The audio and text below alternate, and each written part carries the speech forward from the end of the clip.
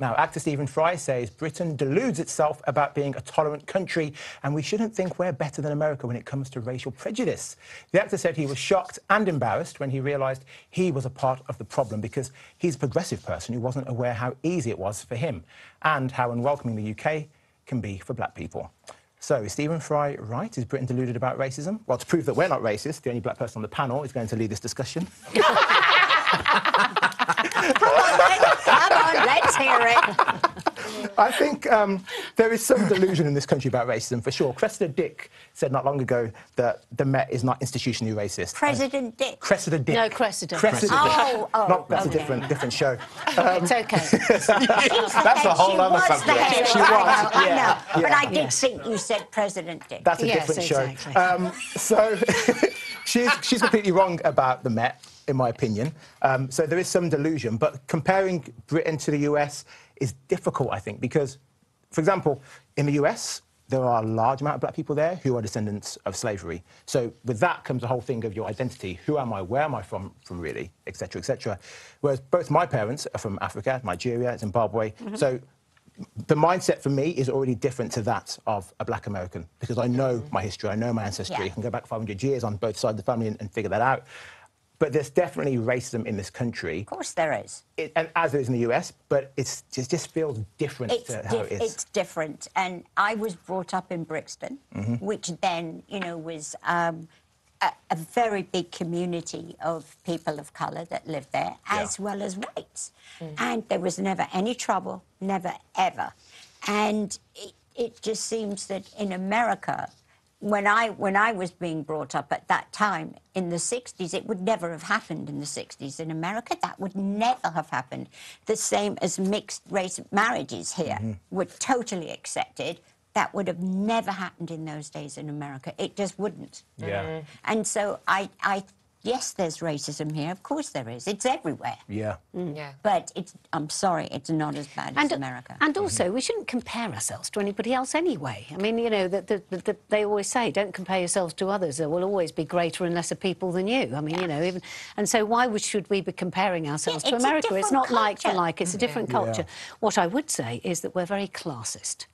I think that kind of muddies the water in some ways, because actually the first thing you do, really, or a lot of people do anyway, is check where you went, where you were brought up, where you come from, where you went, what school you went to, if you went to university, who you were at university with, and there's all those other things, and it kind of muddies the water, I think. Do you not agree? Yeah, I'd agree with that. I find it interesting that when people are so proud of saying, we're not as racist as America, still racist though. And this word tolerance that Stephen Fry spoke so eloquently on in the interview that he was doing. He said, you know, we like to think we're a tolerant society. I hate the word tolerance when it comes to race. To tolerate something, you tolerate a headache, you tolerate a sprained ankle. You shouldn't tolerate another human being. You need to accept and celebrate other cultures, not just tolerate it. That should not be the benchmark that we're reaching for. You do, but then on the other hand, how do you deal with things like whether it's nationalism and all these other things? That I mean, I have to say, I find the way Americans get really like, USA, USA, I find that really uncomfortable. But on the other hand, I think it's important to be proud of your country and your culture and all these things. And I think we should also stop wringing our hands over this sort of white privilege discussion that means that every kind of person, because everybody's experiences are different. Two generations ago, my lot were over in Eastern Europe having a really difficult time, and when they came over to the UK wasn't exactly that friendly towards them. So, you know, and you know, we all have our own different struggles and issues. And now, I recognise, of course, that the skin colour has been particularly potent, and we have real problems. I would absolutely say that we have problems and issues within our nation, and indeed every country, of between religions, between races and backgrounds, and as you say, class, all sorts of things.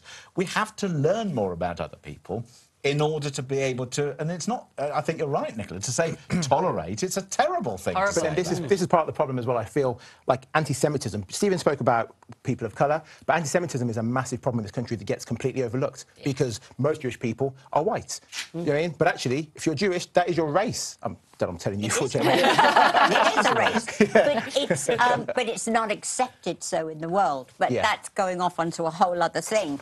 But it's it seems insane to me to say that there isn't one country in the world that isn't racist or against some other religion. It's everywhere. We just have to learn to educate the kids, and so that we hope that the next generation will be more tolerant and accepting of... Tolerant, not tolerant, though. Just actually celebratory. Yes. Celebratory. Yes.